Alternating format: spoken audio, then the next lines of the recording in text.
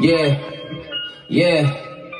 Money growing like grass from the mass appeal. Shorty throwing that ass like a pass for real. I be blowing that cash like it's gas from L's. I will bend break your face till you can't feel your face. Nigga, Nike on the shiesty so they...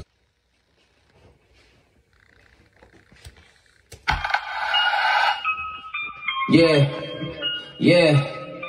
Money growing like grass from the mass appeal. Shorty throwing that ass like a pass for real. I be blowing that cash like it's gas from L's. I will bend break your face till you can't feel your face. Nigga, Nike on the shiesty so they... You know who I am?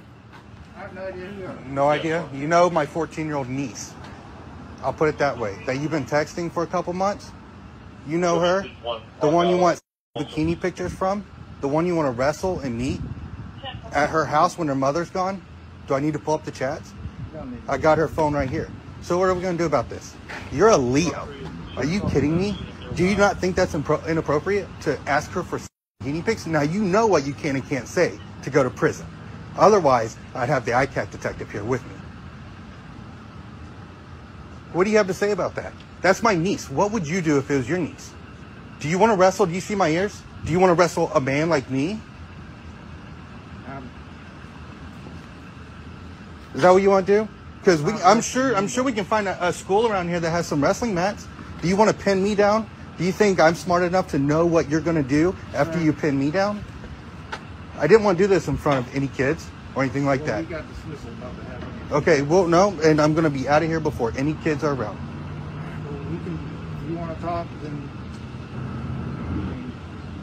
How do you think I feel when that's my 14-year-old niece? And you're working at a school? Are you kidding me? You are a disgrace to Leos. You know that? I back the blue. I work with law enforcement constantly. You're a disgrace. You should take that badge off. 1042. You should take that belt off and take your ass home. Is what you should do.